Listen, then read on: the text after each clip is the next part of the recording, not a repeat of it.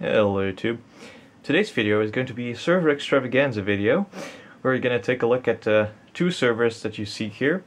On the left we have the microserver generation 10, which we will not be touching because that's been running fine and that's still running fine right now. We don't need to do anything to it. But these other two here, first of which is new. On the left here is an HP ML150 generation 6, and on the right is the trusty yet very dark DL380 generation 7. I've been wanting to replace the generation 7 DL380 because it was unpractical, but then I have the ML150. I'm like, well, the ML is not as expendable, so I decided to keep the DL380 anyway and keep the ML160 around as well, albeit for some more dedicated tasks. It's a bit more power efficient, actually a lot more power efficient than the DL is, so I can transfer some tasks from the microserver that it can't really handle that well over to the ML, and if I need to do the heavy lifting I can then use the DL380, no problem. So we're going to do a bit of a switch around on the RAM configuration of the ML and the DL, and we're going to be upgrading, or at least finishing the upgrade for the ML150 to support serial attached SCSI or SAS drives. By default this machine did not come with a SAS cage. I ordered that off eBay. In fact, let's take a look at the front of the machine. Like so. Basically just a little door there. I already installed the SAS cage, as you can see. The cage below that is SATA, so we can use them side by side. You might wonder, well, SAS can talk to SATA natively, right? And yeah, that's absolutely true, but of course we only have 4 bays, and I want to use those 4 bays for dedicated SAS storage. And if I wanted to add another drive, I can just add SATA drives in the bottom. In fact, I could even add another SAS cage down there and use another 4 SAS drives on my controller. That's not a problem either, but I'm not going to do that. That's a bit much. Sadly, I could only find the large form factor drive cage for 3.5-inch drives. I wanted to use the 2.5-inch drive cage, but no such luck, because I got another 8 small form factor drives, and I can't really use them in this machine. But oh well, I do have some large form factor drives. I just need some more caddies to fully populate all 4 slots for a RAID 10 configuration. But that's all beside the point. Let's get the ML150 out, and let's finish the SAS upgrade and take a look at the RAM configuration. Right, so here are the insides of the machine. On the top right we have the power supply, which in this case is a non-removable unit. You can upgrade this to a configuration with 2 hot swap PSUs. I really don't want to because there's no need. It's just going to cost a lot of money. Here in the bottom we have the first socket, which is populated with the Xeon E5540, which is 2.5 GHz quad core with hyperthreading. Second socket is empty. I don't have a CPU or a CPU cooler for that. I might upgrade that in the future. I don't know. Maybe. And the current RAM configuration down there, let me get you just a little bit closer here. I don't know if you can see that very well, but there are 4 sticks in down there. There are 4 16GB sticks for a total of 64 gigs. HP says you can only put 48 gigs in here with all 12 slots populated. Well, I just figured out that that was baloney, so that's pretty cool. And yeah, we got a pretty good amount of expandability. We have a PCI slot, we have 3 PCI X8 slots, of which one is actually X4, and an X16, which is pretty cool. So yeah, dual socket with 12 slots of RAM. That's pretty nice. But yeah, obviously we can only use 1 socket, so only 6 slots for our triple channel configuration. I will downgrade this machine from 64 gigs to something else, because I will need to use most of the memory for the DL380 because that needs to do the heavy lifting. And I've got a lot of mix and match RAM, so we'll see what we can figure out on both of these. Should be fun. So what we need first, aside from the SAS drive cage, which you can see the backplane of right here, we need to connect a mini SAS cable, which connects to this port here, and we need to connect a signal cable down there. Now I got both of those. This is the little signal cable that will signal between the backplane and the motherboard of the server. So that's very important. If you don't have that, it won't work. And obviously you also need a controller. This is an HP P410. I didn't pick this because this was an HP server. I just really know these cards very well. I had this in my microserver generation 8. One of these things actually kicked a bucket in that, but no hard feelings. Ordered this off eBay for 20 bucks, and yeah, came in one piece and it works. I already pre-tested all of this before I made this video just to make sure. So we can just install this like normal. I'll use this slot here. It is a little bit of a weird fit, this card. So now we just need to push 2 blue tabs in the back of the server. So we can put this down. And then we'll need to be a little bit creative to make it fit this card here. This is a little bit of a chore because apparently the bracket on this controller is a little bit bent. But that seems about right. So now we connect the mini SAS cable. Connector looks like that. Put it in like that. And then put it on the controller. And then we grab the signal cable and connect it to one of the 2 signal cable connecting points right here on the motherboard next to the 8-pin power connector. And that's it. That's all we need to do to get SAS running on this. It's also important to, of course, put back your fans. This ML server uses these modular fans. You can fit 2 of these here in the front. If you have 2 SAS drive cages, it's very much recommended to have a lot of airflow over the drives, because they can run at like between 7 and 15,000 RPM, and especially the higher RPM drives really need a lot of airflow over them. So there's that. So now we need to put this back. There are special mounting points on the bottom. It's just that you really have to work around all these little cables. It's a bit of a niggly job because it has to fit right on these little tabs here.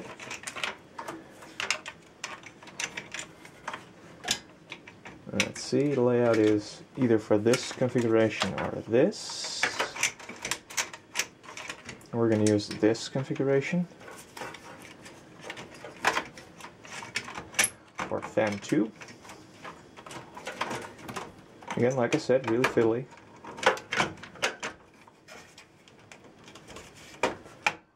Sometimes you just have to push it down until it snaps into place. That's pretty good. Of course, we should not forget to plug in the fan cable that comes with it, which I actually lost track of, which is right here. And the fan 2 connector is in the left corner of the motherboard. There we go. So now the SAS upgrade is done. Now we need to take a look at the RAM. Alright, so here's the stack of RAM. So in terms of what we've got right here to work with, these are all 16 gigabyte modules. We have 6 of those for a total of 96 gigs, which is very nice. That would max this server right out in terms of slots and probably capacity as well. And we have 4 8 gigabyte sticks here. So in order to properly utilize the capacity of these servers, we'd have to think about the triple channel configuration, which means we have to populate them in the right order. I figured out that it's probably the easiest to do in the DL because we have more slots in there, so we can mix and match a bit better. But at the same time, because it has dual CPUs, we need to install everything in even numbers. In this case, that's not really, or in the case of the ML, that's not the case. So it is pretty challenging. I'm pretty sure we can't make them both run in triple channel because we have to run at least 6 modules in the DL and at least 3 in this. I mean, we have 10 sticks of RAM, but we also have to use match pairs and all that jazz. So what I've basically been thinking is either run the ML server with just dual channel RAM. So we're going to run these sticks, which means 32 gigs, just in dual channel configuration. And then run the DL380 with 96 gigs in, well, that's probably, no, that's triple channel, yeah. We can run that in a triple channel configuration.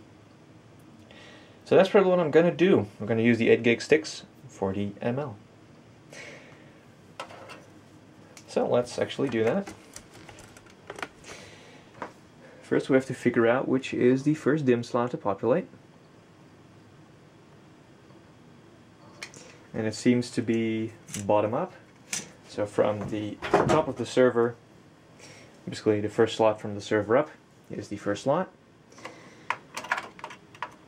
We'll also figure out whether it even supports these sticks, because I don't know.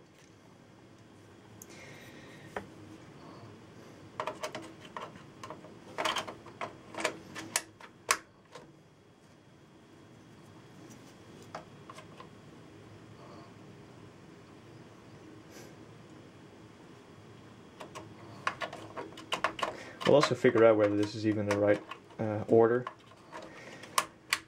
The downside to this ML server is it doesn't actually have the configuration, I think, for the memory. What you may or may not know is that most servers come with a plate that actually shows you how to populate everything. And this one does, but it does not show how you should configure the RAM. So I'm just assuming that in this case it doesn't matter as much, because otherwise they would have given us the information, right?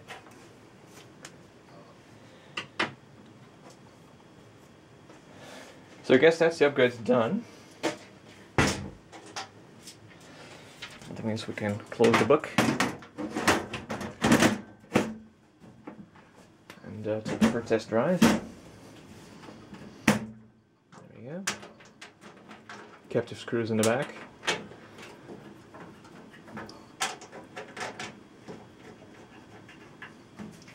And now we can put it back on its feet, put the front cover on, and yeah, be prepared. This thing is very loud.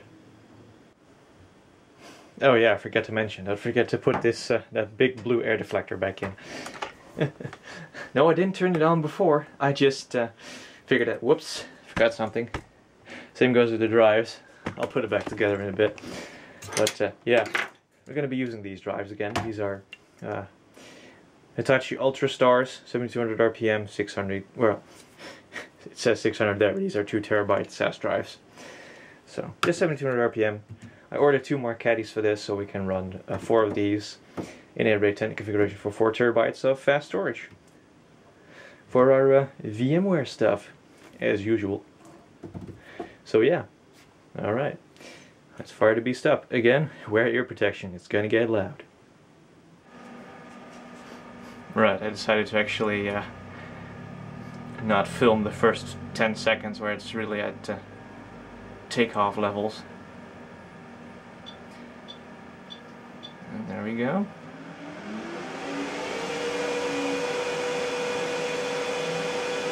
This is not even full speed, this is maybe 50%. Just to give you an idea. It's doing its thermal calibration cycle right now.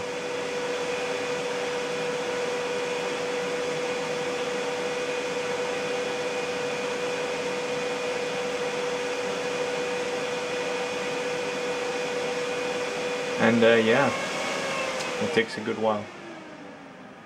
And there we are. Ready to start the power on self-test. Our smart array controller is detected. Alright. Physical drive position change detected. Whoops. Let's actually take a look. It's says the drive is okay. It's currently in a RAID 0, so it's totally safe. Yeah, we can exit that utility. There we go.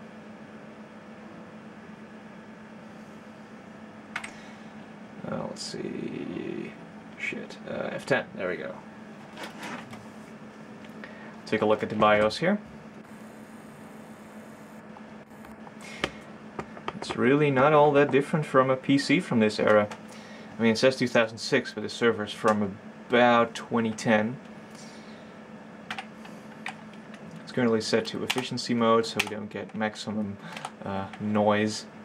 Of course, I've enabled all the virtualization technologies that we can get. VTD for pass-through of hardware, which I might do, might not. Hyper-threading, obviously, very neat. C-state technology is very important to run in lower power states. SATA controller is set to compatible. Well, I should have said that to AHCI. I didn't even realize that at first, because I'm using a SATA SSD, a 64 gig SanDisk of like 5-6 years old, as my boot drive. The server does support booting from a USB stick, but it's only USB 2.0, and it really doesn't perform all that well on these XI sometimes. PMI, we don't need to set anything there, I don't think. Nope, that's all fine. USB, high speed, obviously it's only USB 2.0 machine. Embedded VGA, we're not really using that. EaseXi doesn't use graphics at all. Let's see what our configuration is. Yep, the Smart Array is the secondary boot device, and our SanDisk is at least primary. That's alright. In that case, we can just discard and exit, and that should boot the server.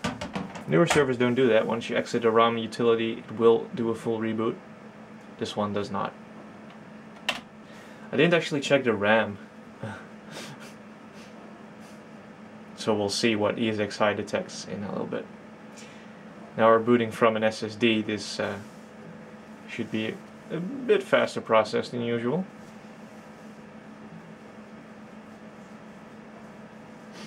I'm running EaseXi 6.5. I think this is update 1 because I didn't have the proper ISO for update 2, which I'm now really biting myself for, but I'll do the update. I'll upgrade it to 6.2. We see our 32 gigs of memory, so that's good. You see that this is a ProLiant ML150G6 and our Xeon 5540. And yeah, it's booting rather quickly. Trust me, for EaseXi this is pretty quickly. Yeah, it's not that quick. But that's just the way it is. So we're going to let this boot, and then we're going to take a look from my PC to see if everything is in order. And then after that is done, we can take a look at the DL380.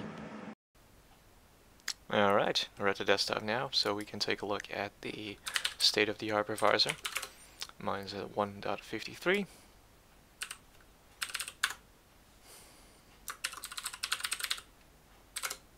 Fill in our password.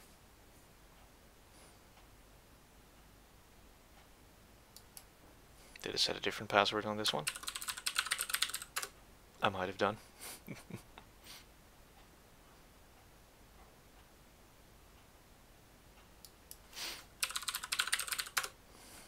Yep, there we go. 6.5 update 1. We can see all 32 gigs of RAM, 10 gigahertz of CPU power. Because that's of course 4 times 2.5 gigahertz. In virtualization you can do that calculation because you're assigning basically a range of megahertz to the virtual machines and not actually a full core, just a core's worth of frequency. So here's our virtual machine that's running on the data store. This is just a test rig that doesn't have anything on it, just to make sure that everything is working okay.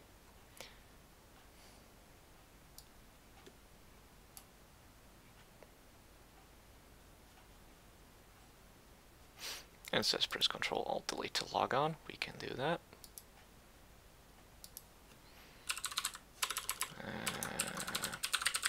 password. And there we go. Basically an empty Windows Server 2008 R2. Processor detected. This machine has 8 gigs of RAM. And yeah, it's working pretty well.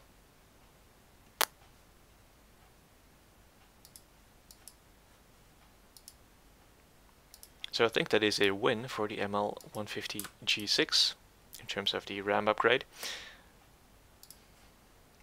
And if we take a look at the storage, here's our test data store, which will be removed once the other two caddies arrive, so we can put all 4 drives in RAID 10.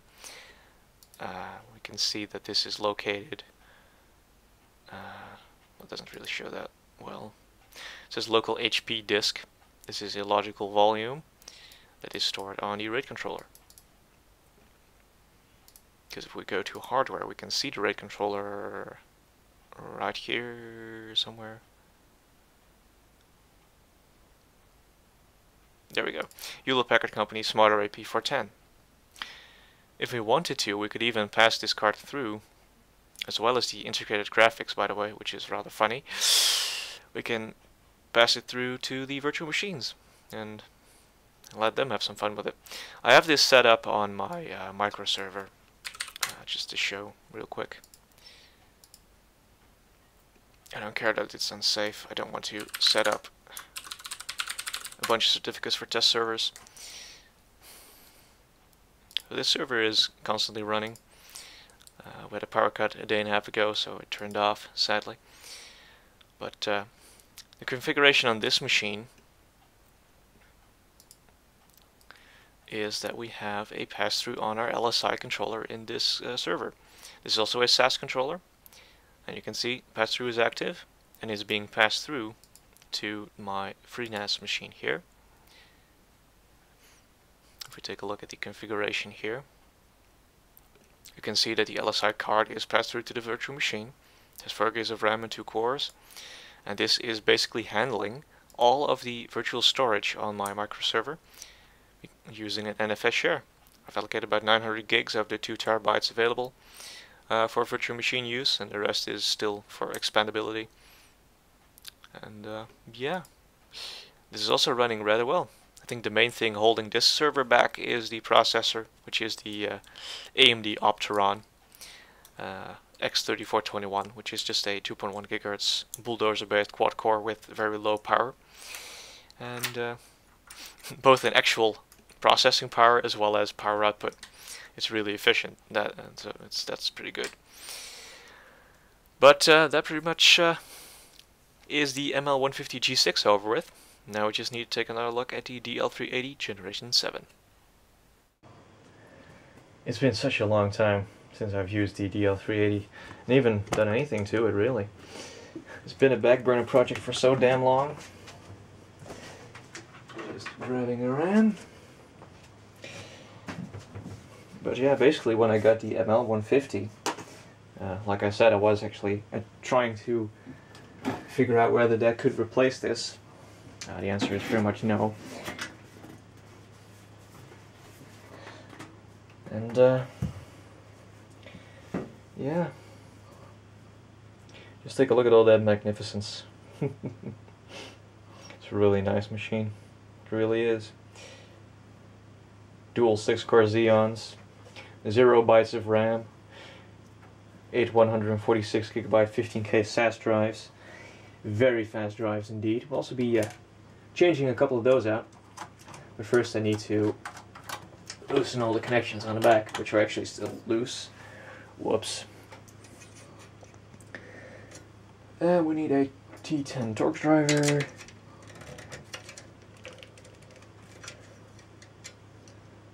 Because this thing is hella tight. There we go. And yes, that is what he said, in case you're wondering. Battery backup. Oh, I didn't actually need to loosen that. You know, sometimes we're going between the Generation 6 and the Generation 7. this is the type of stuff that you can get confused with, because in Generation 6 you need to undo a couple of extra screws before you can remove the baffle. No such case here. Whoops. So now we can remove the drive cages. I actually used to run a video card in here just for test, a Quadro, don't remember exactly, 430 maybe, or 410, I don't know, 440. It was basically a dual GPU card based around the same core as the GeForce 6600, I think. I could pass that through, but it didn't work properly, and later when I put it in the actual system, it turns out the card was actually faulty. So yeah, that's the kind of thing that happens sometimes. Oh well, I got that Quadro for free, so I don't really mind. So, in terms of RAM then, in this case we do need to refer to our population guide, which I'm just checking out on the board. There we go. Yeah. There we go. It's a bit hard to see here. So basically, the camera's a bit shaky, sorry about that. Here is the identification diagram, so you can see how your configuration should look like. So judging by that, the first slot of each channel is the first slot from the top and the bottom of the CPUs. So that's pretty easy to remember. So we can start opening some slots and putting in some 16 gig DIMMs, according to all that logic. Well, let's zoom back out again, because there's a lot of RAM to cover. These servers have 18 slots of RAM. Yeah, that's a lot. So we'll be running 3 channels on each CPU.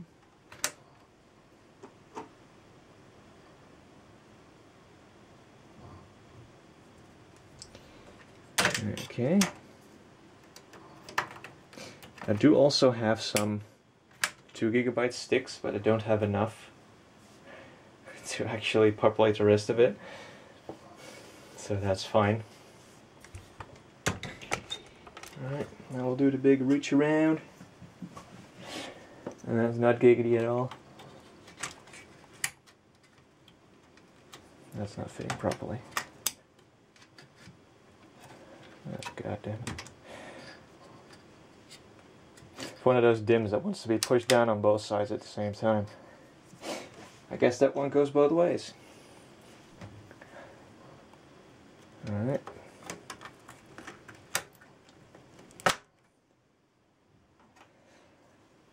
Now let's see, and the last one. And then we'll see if it even accepts this configuration. It should. It's a lot of RAM though, a lot of RAM. 96 gigs across 6 sticks. Get the plate out of the way. Put the baffle back on. And put the drive cages back in. Or the risers, I mean.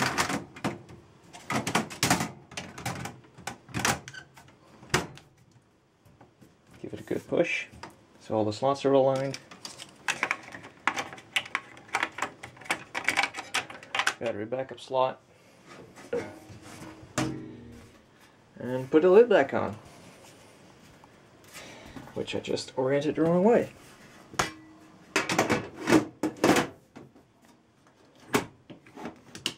There we go. And it sits into place. So then, changing out the drives. Let's do that as well. Alright, I'll admit, I only have 6 drives. But yeah, in the front you can see that all drive bays are already populated. So there's not much we can do about that, right? Well, what I'm going to do is going to be pulling these discs out. Again, these are all 15K 2.5-inch drives. Let's see, as you can see here. So yeah. Let's see who made these. I'm trying to look for obvious date codes, but well, I know they're from 2011, but I can't see any manufacturing numbers here. So at least not from a company that I immediately recognize. Also has a weirdly colored PCB compared to some of the others. I think most of the drives I have are Seagates. Still looking for some details here. Can't seem to identify most of these, so that's okay. So we've got two 15Ks here, four 10Ks there. We're going to be running this machine in split mode. That's not the official term, that's what I call it.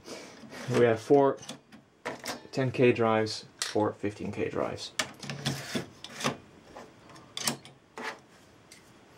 These are both 15, right? Yeah.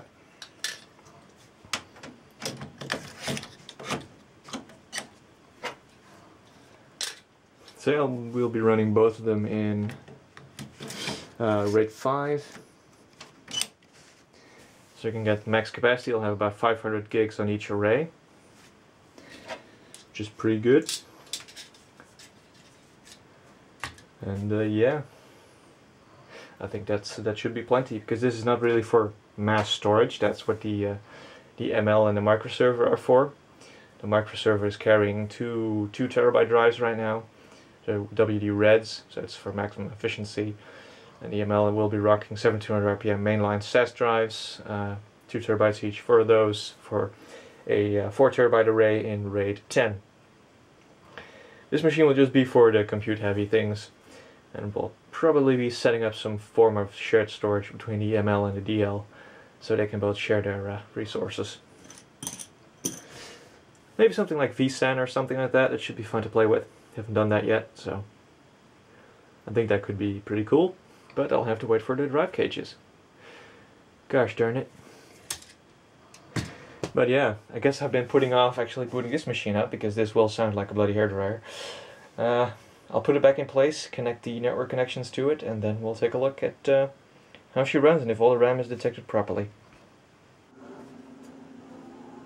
It's honestly not bad. It's already spinning up the drives. I waited for about 10 seconds to see if it was actually going to fully take off or not. Ah, there we go. That's the sign that our RAM configuration is incorrect. Alright. Alright, this is our second attempt. I looked at the diagram some, and it turns out that if you indeed want to use one DIMM per channel, you need to use the white slots. They're obviously marked, and I missed that, so that's great. Now this is working, I hope. Hasn't beeped at me yet, so we should be pretty close to actually getting video. And we are. Excellent. Just the cursor for now. And now we should enter the thermal calibration. There we go, power and thermal calibration in progress. Alright. I think the last time I actually turned this machine on before making this video is about 4 or 5 months ago, I want to say.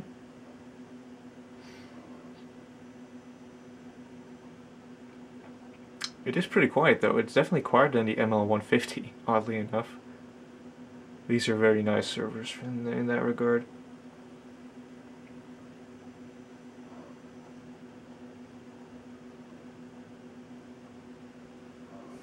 You can hear it beeping in there. This time that's alright. 96 gigabytes installed. Dual Xeon X5650. Alright. There we go, mem test. All slots are detected. Great. That's very nice. I want to go into... oh fuck, I don't want to go into setup. Actually, I wanted to go into the option ROM messages. Now we'll have to reboot the server again, because we'll need to redo the RAID. And I figured that would be fun. Oh, there we go. We can still do that anyway and reboot the server afterwards. That's alright. Apparently this one has a gig on it, and no logical drives. Yeah. There are no logical drives available. Alright. Can we see drives then? Yes, we can. I'll need to check. I think 5, 6, 7, and 8 are the 10K drives. It doesn't show that here. So we'll take those out. We'll put them in RAID 5.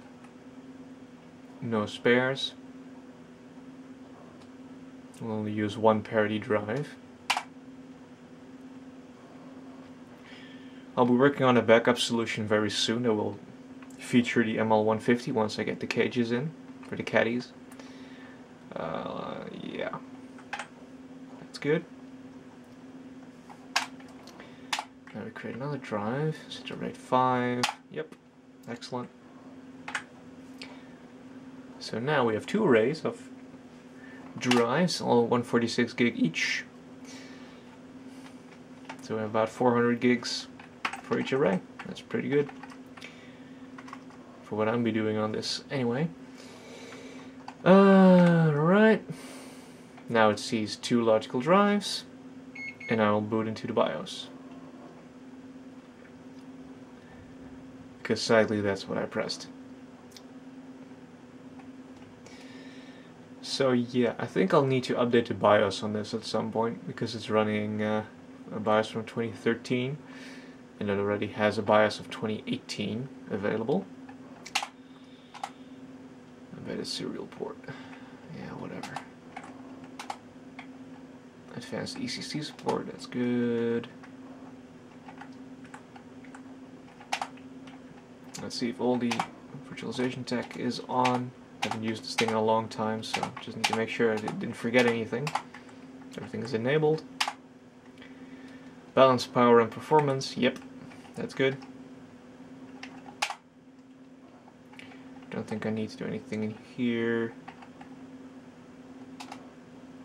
Turbo boost optimized for performance, yeah, that's good. Let's see, all the PCI devices on the server. ATI ES1000 video controller. Yeah. Yeah, that's really powerful. This also has a smart array P410, but this is the integrated version of it. So that's pretty nice. What I wanted to check is the boot controller. It is now set to boot from the smart array.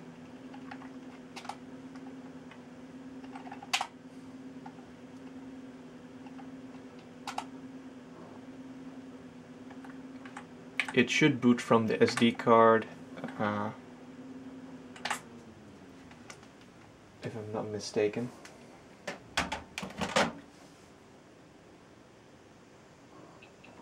But I'll have to check that off camera. We'll just take a look at the vSphere web client to see if everything is running alright. Alright, as we can see, it is now booting ESXi.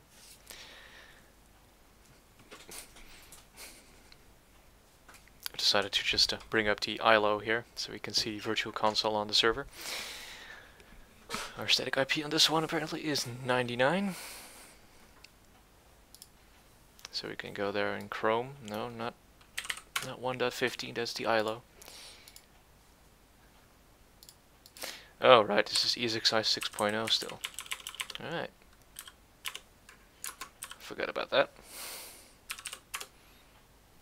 That means we can do it through the web client this way, which is Flash based.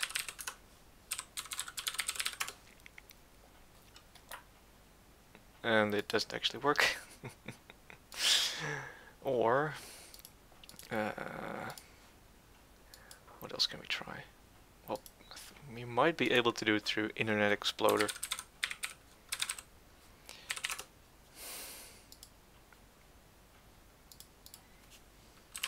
That still has Flash built in, so.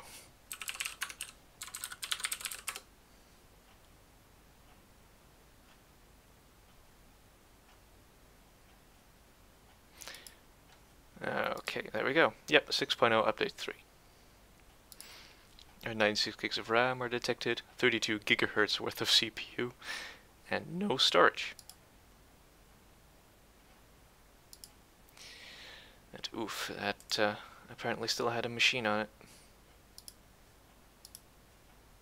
Sorry about that. And it doesn't want to remove itself. Delete this! Fail to unregister.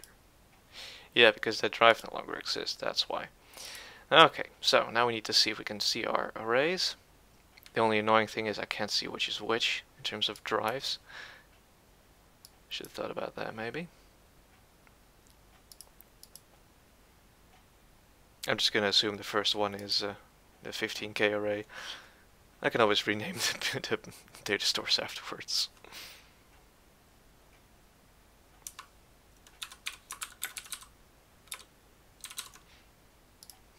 We'll call that, use the full disk.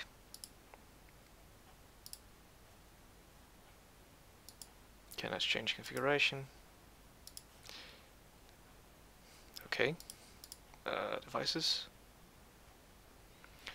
Normal degraded. Okay. Let's clear the partition table off of it. Can't do that either. Well then. He's not feeling too happy about these arrays, it seems. Oh well, I'll check that later, I guess. But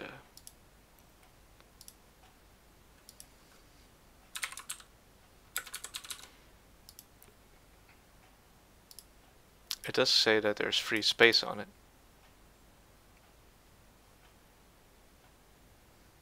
Okay.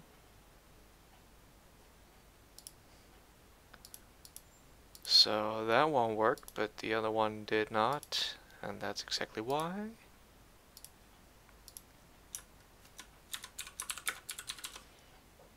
Maybe I have a faulty drive, and now it crashed. Great. One of those things that sometimes happens with CSXi. It's great. Honestly. It's just browser support, really. So there's that. I think this is a good point to call it quits, and hope you enjoyed this video, this server extravaganza. I thank you all for watching, and I'll see you guys in the next video.